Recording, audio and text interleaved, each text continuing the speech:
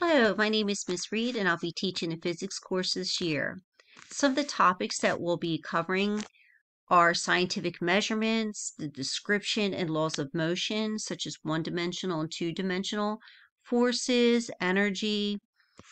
Some of the techniques I use in the classroom, I will lecture showing step-by-step examples on the board because there are a lot of math problems in physics. And I also show videos to demo concepts.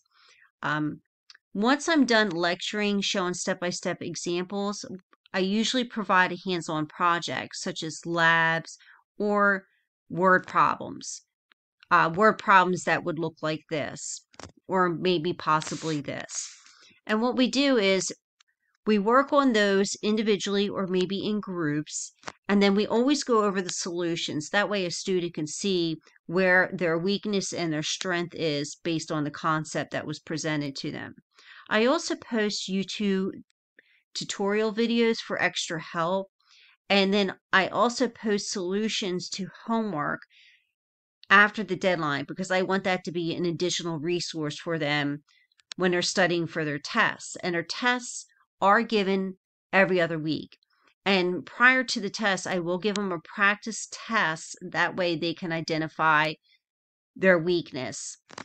Now, here's an example of a video that I will play for them, just demonstrating potential energy, and it gives them an opportunity to watch the roller coaster move around the tracks.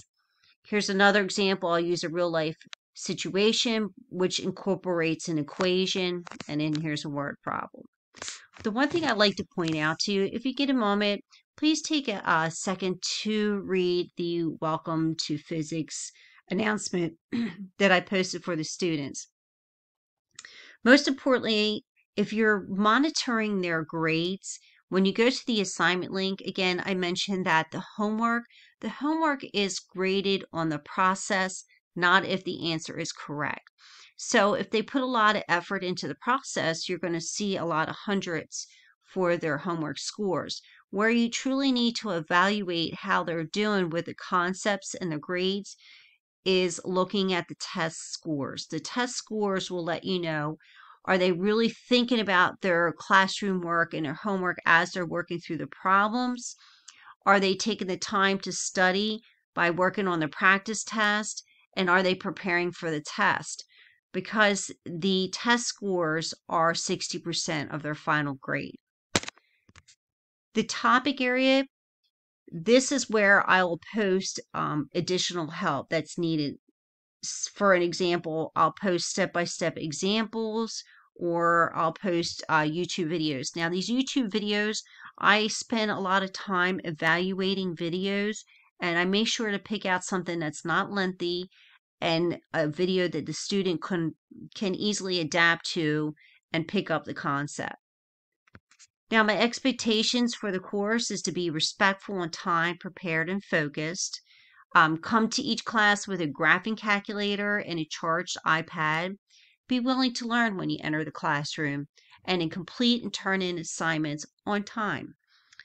If they are absent, I expect them to retrieve their assignment from on campus and ask me questions, and to complete it in the number of days they were absent. And I always explain to students, use time effectively in the class because this will lead to more effective learning and it will result in fewer assignments that need to be completed at home. Time will be provided in class for students to start their work. However, any work that's not completed in class must be finished for homework. And they also stress that if they are not present, this does not exempt them from class work, because more than likely they need to practice because it will be on the test. So my contact information, here's my email address, and if you would like to schedule a meeting with me, I have a Zoom meeting room, or we can speak by phone. Just send me an email with a request and I will respond within 24 hours.